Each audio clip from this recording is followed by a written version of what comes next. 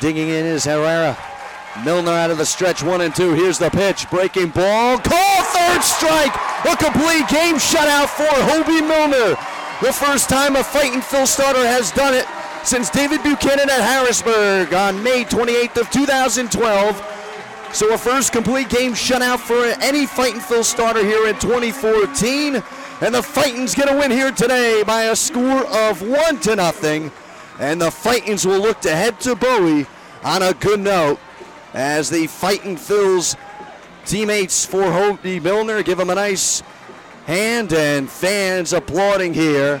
So a nice job here for Hoby Milner today. A complete game shutout as he earns his 8th win on the season. The Fightins now 56-72.